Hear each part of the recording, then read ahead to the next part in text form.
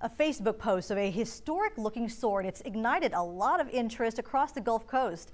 A couple posted that they pulled it out of the waves of Pensacola Beach on June 28th. Now, nearly a week later, that post has racked up over 21,000 comments and over 8,000 shares.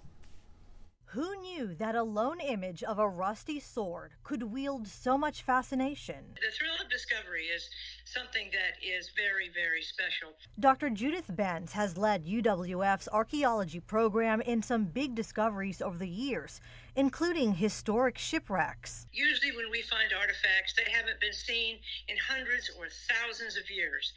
That's a rush. That's the real thrill of discovery. And I think that's why we go see the pyramids. It's why we go to see Indian mounds. It's why we go to museums, because those are the real thing. Patty Sacco posted on Facebook that her husband was combing for seashells 30 yards out on Pensacola Beach when they spotted the sword. The Florida Public Archaeology Network is working to determine its authenticity, but said it could be an 18th century American military sword. That's kind of rare, if it's real. And I emphasize, we're not sure it's real, but looking at the pictures, it's really not corroded enough. It's not to be 150 years old. What happens with metal, especially steel, in salt water is it corrodes and it forms a hard casing around the actual artifact. And that happens pretty quick.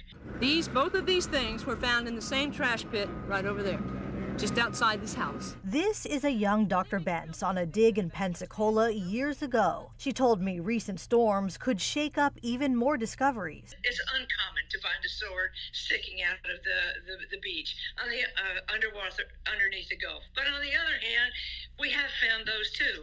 And it's interesting, we find things mostly like that after a big storm because the sand moves back and forth. Historic finds aren't always finders keepers. On private property, it belongs to the private property owner in this country. But if it's on city land or county land or state land, then rules apply and you just can't dig it and take it. Possible artifacts like this sword are protected. They do belong to the state, and people should not take them and keep them and personally or trade them or sell them, because they belong to all of us. They are in state waters.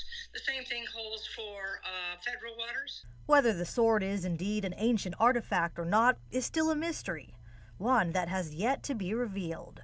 And in archaeology, it's about us as a people here on the earth and what our story is, because everybody and that sword, if it's real, even if it's a fake, it has a story. If you think you may have found something that's of historical value, take a picture, get GPS coordinates, and report it. Contact the State Historic Preservation Office or the Florida Public Archaeology Network.